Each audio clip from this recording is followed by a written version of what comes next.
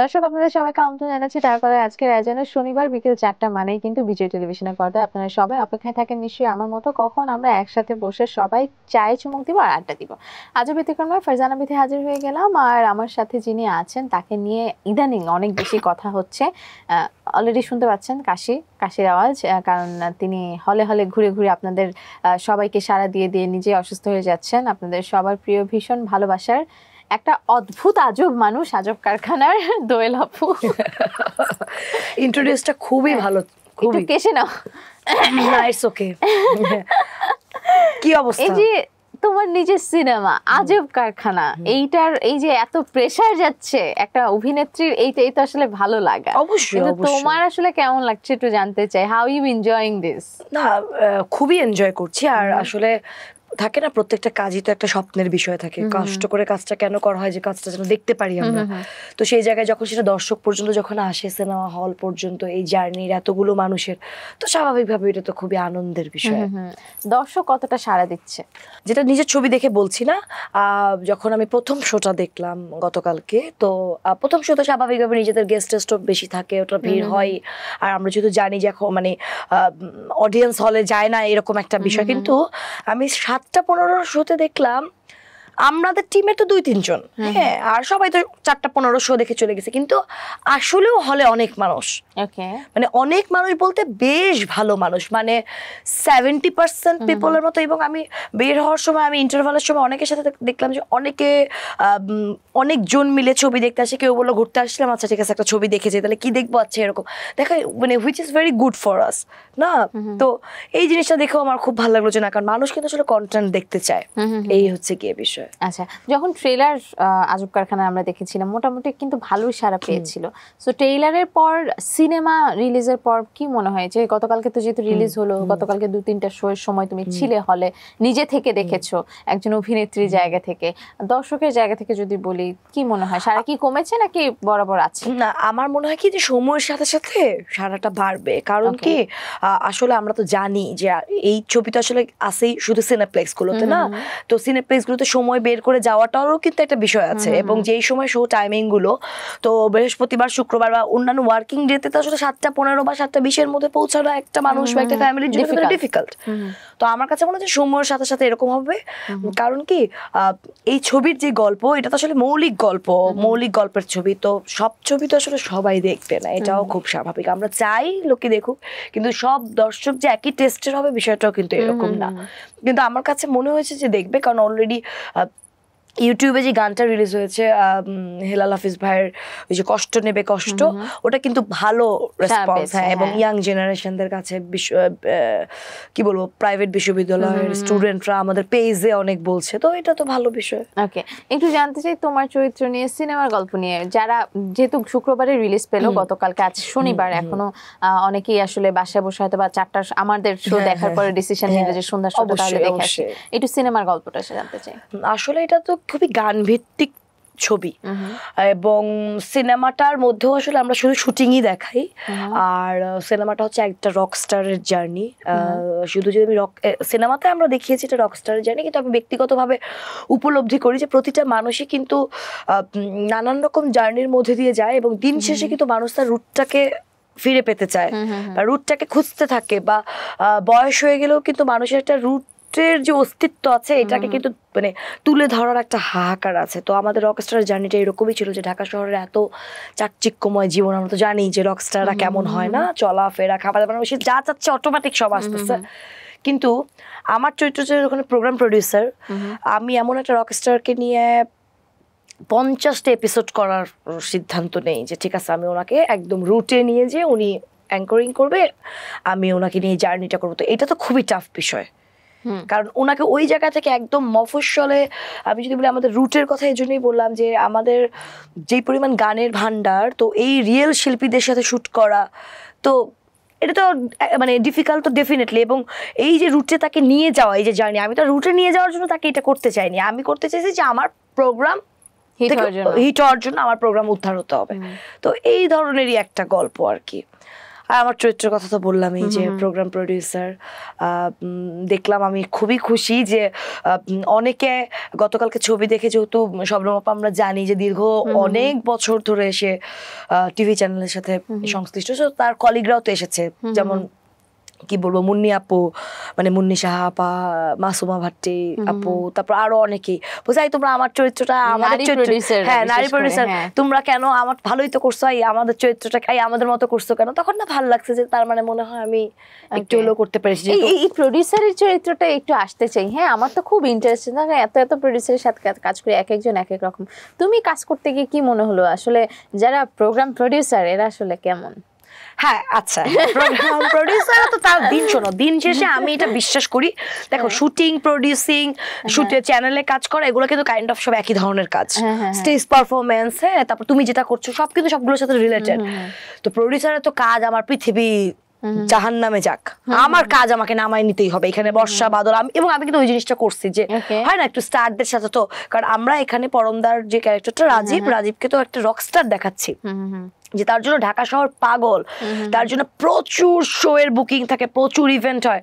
তো তাকেও যখন আমি আসলে মফস্বল একটা গাড়ির মধ্যে, তখন একটু বিনয় করে বলতে হয় যে ভাই একটু আসেন, একটু আপনাকে এই শটটা নেই, কিন্তু দিন শেষে তো প্রডিউসারদের কাজ হাসিল করতেই হবে, যেমন আর্টিস্টকে ঝাড়ি দিয়ে হোক, যেমন আমার প্রডিউসার মাঝে মধ্যে ঝাড়ি দিয়ে হোক। যেমন কি রকম হয়েছে যে ওখানে আমার কাছে জুস খেতে যাচ্ছে, কিন্তু জুস তো নাই ওই গ্রামে, তখন আমি এদিকে কিন্তু জুস আমি হাতের ঠিকই কমলার জুস বানাই দিয়েছি, কিন্তু আমি কি অনেক আনন্দের সাথে করছি? মোটেও না, কারণ কি জুস ওকে খাওয়াইতে হবে, তাহলে ও পারফরমেন্সটা ভালো করবে। ওকে, একটু কাজের অভিজ্ঞতা জানতে চাই, কেমন ছিল? পরমদার কথা বারবার আসছে, তবে তোমার সাথে ইমি আছে, তোমার ইন্ডাস্ট্রি, যে ইন্ডাস্ট্রি বিলং করো মডেলিং এর, তো সবকিছু মিলে কাজের অভিজ্ঞতা খুবই ভালো, এবং সব কাজই আমরা বলি ভালো, কিন্তু এই কাজের অভিজ্ঞতাটা একটু ডিফারেন্ট আমারও জন্য। দেখো সব দিক দিয়ে চাপ ছিল, কারণ কি এমি আপু একটা সুপার মডেল, রাইট, এখানে দেয়ার ইজ নো ডাউট, এবং আপুর এটা প্রথম ছবিতে অভিষেক হচ্ছে।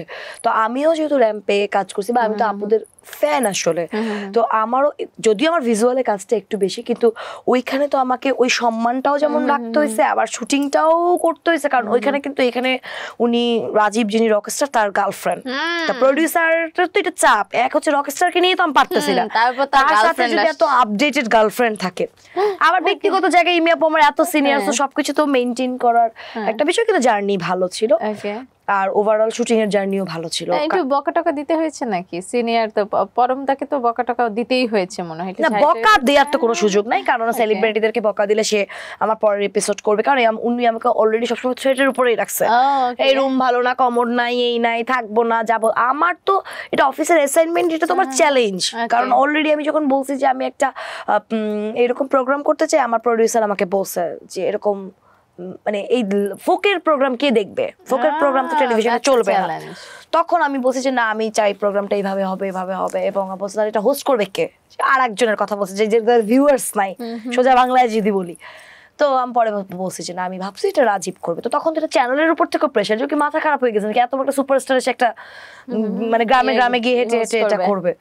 তো এই জন্য শুটিং এর অভিজ্ঞতাটা ভালো ছিল, কারণ আমার হয়তো এই শুটিংটা না করলে, এই যে শুটিং ইউনিট বাদেও এই যে লোকাল শিল্পীরা যারা ছিলেন আমাদের সাথে কাজ করেছে, দিলু বয়াতি থেকে শুরু করে অন্যান্যরা এত সিনিয়র, এবং 30 বছর 40 বছর 50 বছর ধরে তারা এটা করছে, তো ওদেরকে তো আমার সামনাসামনি দেখার এরকম আসলে সৌভাগ্য হতো না ওদের জীবনযাপন করার, কারণ ওরা তো আসলে খুবই সরল এবং শুদ্ধ, তো হয় কি এরকম মানুষের সংস্পর্শে থাকলে কিন্তু নিজের মনটাও ভালো লাগে।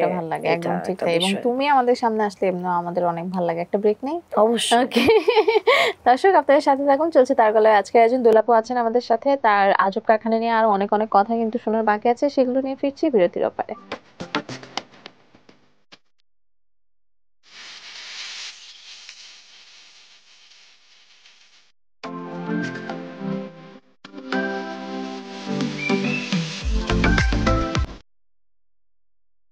বিরতির পর দর্শক আপনাদের সবাইকে ওয়েলকাম ব্যাক করছি তারকালয় আজকের আয়োজনের সাথে আছি আমি ফারজানা বিথি, এবং সপ্তাহের একদম শুরুর দিনটা আমরা আপনাদের সাথে কিন্তু সপ্তাহ শুরু করছি, তাই নিশ্চয়ই আপনারা আপনাদের ভালোবাসা আমাদেরকে দেখাবেন, সোশ্যাল হ্যান্ডেলে গিয়ে লাইক, কমেন্ট আর শেয়ারের ঝড় তুলে দিবেন, এবং জানিয়ে দিবেন কেমন লাগছে আমাদের অনুষ্ঠান। আমাদের সাথে আজকে আছে দোয়েল আপু। দিলরুবা দোয়েল, দোয়েল ম্যাচ, এত এত কেন? দোয়েল এই তো দোয়েল, আজব কারখানার দোয়েল এখন। আচ্ছা, একটু ক্যারিয়ারের শুরু গল্পটা শুনতে চাই তোমার, কারণ পর্দার সামনে আসার গল্পগুলো আসলে ওইভাবে শোনা হয় না। আমি কয়েকবার শুনেছি, জানি, তারপর দর্শক নতুন করে যারা দেখছে তাদের। হ্যাঁ, ওই যে গল্প তো হুট করেই একদমই আসা, নাসিরুদ্দিন ইউসুফ বাচ্চু ভাইয়ের হাত ধরে, এটাই জার্নি, এটাই শুরু ছিল, তার আগে পিছে কোনো কিছুই ছিল না। ওটা আমি বলতে পারি এখন, মানে একদমই এতে যেটা আমার ব্লেসিং ছিল অবশ্যই, কারণ আমি জানতাম না যে আমি আসলে ক্যারিয়ার কোন দিকে টার্ন করবে, কি করতাম, হয়তো টিচার হতাম বা ব্যাংকার। তুমি টিচার হলে পোলাপান যে পেদানো পেদানো চাকরিও আমি করতে পারতাম না, কারণ আমার সবসময় মানে অস্থির একটা মানুষ, আমার মতো ব্যবসাটা করতে পারতাম হয়তো। ওইটা কি হবে? পাইপলাইনে মনে হয় কিছু একটা আছে না ব্যবসার? কাজ টাজ তো করতেই হবে, ভাবছি। হ্যাঁ হ্যাঁ, ঘুরছে। এই প্রমোশনের সুযোগ দিলাম, করে দাও না প্রমোশন। না ব্যবসার বলতে কি, যে আমার তো এমনি তো আগে থেকেও এটা ফেসবুক, আমি যে বললাম যে আমি তো বরাবরের মতোই একটু টিউবলাইট টাইপের, যে ধরো আমার যেই পেজটা, এই পেজের আমি কোনো নাই, মানে অ্যাক্টিভিটিস নাই, এবং হ্যাঁ বাবা মা নাই। তারপরে সেটা তোমাদের সাপোর্ট পেয়ে বিষয়টা এমন হয় কি যে আমার এইভাবেই কাজটা হয়ে যায়। ইভেন অনেকে শুনলে অবাক হবে যে বাংলাদেশে যে মুজিব বর্ষের মতন এত বড় একটা ইভেন্ট হলো, যেটা আমি যদি একদম শুরু থেকে বলি, প্যারেড গ্রাউন্ড দিয়ে, তো গ্রে যতগুলো পার্ট করেছে, যেমন প্রথমবার 4 দিন করেছে, তারপর 2 দিন, তারপর 1 দিন, এরকম পুরোটা কিন্তু মানে পুরো কাপড় কিন্তু আমার এখান থেকে মানে গিয়েছে একদম। দেবজিৎ মিস্টার একদম ড্রেস থেকে শুরু করে, মানে একদম বাইরের আর্টিস্ট বলো, এদের এইখানকার সাথে যারা থাকবেন, কিন্তু হয় না ওটা হয়ে গেছে কোনো না কোনো, কিন্তু প্রমোশনটা এরকম করে হয় নাই। তার মানে টাকা পয়সা ভালোই আসতেছে। টাকা তো আসতেই হবে, টাকা তো আসারই জিনিস, আবার চলেও যায়। ওকে, একটা কুইক কুইজ খেলি তোমার সাথে। কি যে প্রশ্ন করবা বলো। আসো সেন্সো তুমি। ওকে, সো কুইক কুইজ, খুব সহজ এবং শর্ট অ্যান্সার দিতে হবে, এবং যদি ভালো করে খেলতে পারো তাহলে তোমার কাছ থেকে একটা শাড়ি নিব। ওকে, ফ্রি। ওকে ওকে, প্রথম প্রশ্ন, প্রতিদিন সকালে ঘুম থেকে উঠে কোন কাজটা প্রথমেই করো? ঘুম থেকে উঠেই প্রথম কাজটা করি হচ্ছে গিয়ে দরজা জানলা খুলে দেই, অস্থির লাগে নাইলে। ওকে, রাতে ঘুমাতে যাওয়ার সময় কোন 3টা কাজ করতেই হয় তোমার? 3টা কাজ করতে তো ছেলেকে বলতে হয়, প্লিজ লাইট ফ্যানটা তোমার ঘরের অফ করে দিও, কম্পিউটার ফ্যান, মানে যখন ও যেখানে থাকে ওগুলো তো বন্ধ করে ওকে নিজের ঘরে আসতে হবে, তাই না? এটা একটা বিষয়, এটা করতেই হয়। পানিটা নেই। আর হচ্ছে গিয়ে আর একটা কাজ করি, সেটা অনেক বছর ধরে করি, এটা হয় কি, আমি না খুবই গোপাল ভাঁড় দেখতে পছন্দ করি, বুঝছো? আমি গোপাল ভাঁড়টাকে ছেড়ে রেখে আমি ওদের ভয়েসটা শুনি আর ঘুমা যাই। তোমার বয়স কত দোয়েল আপু? 35। গোপাল ভাঁড় দেখার মতো কি বয়স আছে তোমার? গোপাল ভাঁড় না দেখলে না ভালো লাগে না। ছেলের বয়স কত? ছেলের 16 শেষ হয়ে, তো মানে অর্ধেক। যাতা। প্রথম স্কুল পালিয়েছো কোন ক্লাসে? আমি তো অসম্ভব দুষ্ট ছিলাম, আমি তো কবে 6-এ। ওকে, স্কুল জীবনে প্রথম প্রেমের প্রস্তাব দেওয়া ছেলেটার নাম মনে আছে? না না, একদমই মনে নেই। প্রেম করা সহজ নাকি প্রেমের চিঠি লেখা সহজ? প্রেম করা বেশি কঠিন। ধরো ঘুম ভেঙে দেখলে তোমার সামনে শাহরুখ খান বসে আছে, একদম চোখের সামনে, না আমি তো হার্ট অ্যাটাক করব। এত পছন্দ কি? এটাকে ভাবা যায় না কিন্তু দেখো, ব্লাশন দাও না, তাও চিকস লাল হয়ে গেল কেন? শোনো, আমি একটা কথা বলি, শাহরুখ খান যখন বাংলাদেশ আসছিল ওই কনসার্ট দেখার জন্য, তখন আমি টিউশনি করাতাম, আমি টাকা জমায়া আমি টিকিট কিনছি, এবং আমি যখন কনসার্ট পর্যন্ত গেছি, যখন আমি দেখতেছি না যে স্টেজে শাহরুখ খান, এবং আমি কিন্তু ওইটুকুই স্মৃতি আমার মনে আছে, কারণ আমি ফিট হয়ে গেছিলাম, এবং ওখানে আমি আরো যাদের সাথে মানে কনসার্ট দেখতে গেছি ওরা আমাকে, তারপর ওরাও খুবই গালিগালাজ করছে যে হ্যাঁ এত টাকা দিয়ে টিকিট দেখতে আসছি, এখানে ফিট হয়ে, একটা মানুষ এতজন গেছে, সাথে একজন ফিট হয়ে থাকলে এটা তাদের জন্য ডিস্টার্ব না? ওকে, যে কোনো একটা বেছে নাও, মঞ্চ, নাটক, সিনেমা, ওটিটি। না, কেন? একটা কিভাবে বেছে নেব? তোমার কোনটা ভালো লাগে? আমার তো মানে সব মাধ্যমেই কাজ করতে ইচ্ছা করে রে, কিন্তু মঞ্চ তো আমি কখনো করিনি, যেহেতু বাচ্চু ভাইকে দিয়ে আমার কাজ শুরু। অনেকেই মনে করে যে আমি ঢাকা থিয়েটারে, কিন্তু আমি কিন্তু আসলেও মানে থিয়েটারে কখনো কোনোদিনই না। ওকে, কিছু নায়ক নায়িকার নাম বলবো, বিশেষণ দিবে। বলো। Shakib Khan, superstar. Siam, smart boy. Roshan, cute and smart. Parambrata, খুবই অসাধারণ মনের মানুষ। ওকে, এবার নায়িকাদের নাম বলি। Bubly, cute, talent. Apu Biswas, of course talent and good human being. Mahiya Mahi, নায়িকা। ওকে, পরিমণি, ও মা, sweet and good soul even. Shabnur, O wow, nice, অসাধারণ। ওকে, এখন একজনের নাম বলবো, তার নামে 3টা কমেন্ট, 3টা শব্দ বলতে হবে, খুব, কারণ সে খুব স্পেশাল আমাদের। আচ্ছা, দোয়েল। দোয়েল কি? পাখি। পাখি, হ্যাঁ, চঞ্চল, জাতীয় পাখি, চঞ্চল, মিশুক। শাড়ি নাকি কামিজ, কোনটা? শাড়ি। ওকে, একটা গান গাও তো। পারি না তো গান। আমি তো বেয়ারলি, কি যেন বলতেছিলাম মেকআপ রুমে, আমি তো কথাই বলতে পারি না। হ্যাঁ হ্যাঁ, ঠিক মতো গান কিভাবে গাবো? তুমি, আমি শুনছিলাম তুমি অনেক সুন্দর করে গুনগুন করে গান গাচ্ছিলে যখন তুমি রেডি হচ্ছিলে, তো আমার মনে হয় গানটা তোমারই গাওয়া দরকার। আমার বাজেট নাই। ও আচ্ছা। না, তুমি প্রোডিউসার না? প্রোডিউসার সাহেব, আমার বাজেট নাই, তো এখন কি করা যায়? আচ্ছা, তাহলে আমরা নেক্সট টাইম চেষ্টা করব ঠিক বাজেটটা আছে। ওকে, একটা ব্রেক নেই। দর্শক সাথে থাকুন, তারকালয় চলছে, আরো অনেকটা সময় চলবে, কারণ দোয়েল আপু আছেন আমাদের সাথে। আপনাদের নিয়ে ফেরত আসতে চাই তারকালয়।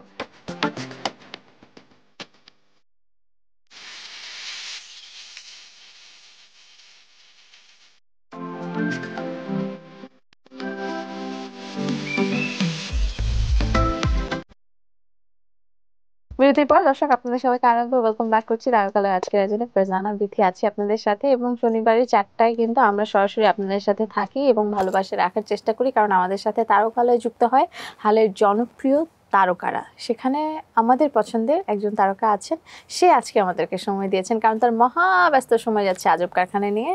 নাম আদার দেন অভিনেত্রী দোয়েল। আরেকবার ওয়েলকাম ব্যাক। ওই কুইজে তুমি অনেক ভালো খেলছো, কিন্তু পুরস্কার দিতে পারলাম না। ওই প্রোডিউসার, হ্যাঁ, এটাও কি প্রোডিউসারের দোষ? তাহলে প্রোডিউসারকে এটা বলা উচিত, কারণ খেলবো এটার ইয়েতে যদি পুরস্কার না পাই তাহলে তো আসলে তুমি ওই জায়গায় আছো, তুমি তো এই চরিত্র করে আসছো, এবার তুমি বলো তুমি কি করতা? না, বলতাম যে এবার ওটা হয়নি, সামনের বার হয়েছে। হ্যাঁ, সেম। আজব কারখানার আগে তোমার সাথে আমার পটু নিয়ে বসা হয়েছিল। পটু কেমন সাড়া পেল? পটু কিন্তু মোটামুটি ভালোই সাড়া পেয়েছে। স্পেশালি আমি অনেক অনেক দর্শককে দেখছি যে পটু নিয়ে বলছে যে নারায়ণগঞ্জের সাইডে কিন্তু আসলে যেটা হয়েছে যে আমাদের তো আসলে প্রমোশনটার খুব অভাব হয়, বুঝছো? আর সিনেমা বিষয়টা এতটাই team work from first day to একদম লাস্ট ডে পর্যন্ত, শুধু শুটিং না, আমি বলবো যে ছবি রিলিজ হওয়ার পরেও তাই, কিন্তু তাই না? তো আমার কাছে মনে হচ্ছিল প্রমোশনাল একটু ধরো আর একটু অ্যাক্টিভ হতে পারতাম আমরা, কারণ এখন যেহেতু মানুষের হাতে অনেক অপশন, সোশ্যাল মিডিয়া মানুষ অনেক ইয়ে করে, বুঝছো? তো ওই জায়গায় হলে অথবা আরো ম্যাস পিপলের কাছে যেত। তবে হ্যাঁ, পটু নিয়ে আমি একটা কথা বলতে চাই। পটু যখন সামনে ওটিটিতে আসবে, আমার কাছে মনে হয় যে পটুর অডিয়েন্স ডে বাই ডে বাড়বে, কারণ পটুও কিন্তু একটা খুবই গল্প নির্ভর ছবি। শাকিব খানের নায়িকার হওয়ার অফার পেলে কি তুমি নায়িকা হবে? হবো, অবশ্যই হবো। কেন, আর আমার তো এখন হচ্ছে সম্ভাবনা বাড়ছে, কারণ দেখো তুফানের আগ পর্যন্ত যদি আমি বলতাম, এটার জন্য অবশ্যই সাকিব ভাইয়ের স্ট্র্যাটেজিকে হেডস অফ জানানো দরকার। আসলে সুপারস্টাররা ধীরে সুস্থেই একদিনে তো আর হয় না, এই জন্যই he is the superstar, right? কখনো আমরা আয়নাবাজির নাবিলা আপুকে, এই যে দীর্ঘ এত বছর পর তার ফেরা, আমরা কি কখনো মনে করছিলাম যে সে সাকিব খানের এরকম হবে? কিন্তু ভাবতে পারে নাই, রাইট? যে একটা তথাকথিত এই ভাষাটা নিয়ে যদি বলি 39 ইয়ার্স ওল্ড বাচ্চার মা, সাকিব খানের ইয়ে, ওদের ছাড়া তো ওদের ছাড়া হবেই না। এই জন্য এরা যারা বলতো, এই যে সাকিব খানের নায়িকা গণেরা, সাকিব খানের নায়িকা গণেরা যা যা যা যা বলতো, এটা তাদের এবার মানে চোখে আঙ্গুল দিয়ে সাকিব ভাই এটা নিজেও দেখা দিছে। এবং আপনাদের এই যে নায়িকা হতে গেলে এই ক্রাইটেরিয়া লাগবে, এটা ছাড়া হবে না, এই বিশ্বাসটা তো অলরেডি তো ভেঙে চুরমার। অবশ্যই এখনো যদি সময় আছে, পাটাকে মাটিতে নামায় নিজে কিছু প্রিপারেশন নিয়ে কাজটা করেন, সবারই নায়িকা হওয়া যাবে। ওকে, নায়িকা হতে হলে বয়স ফ্যাক্ট না, অভিনয়টা ফ্যাক্ট।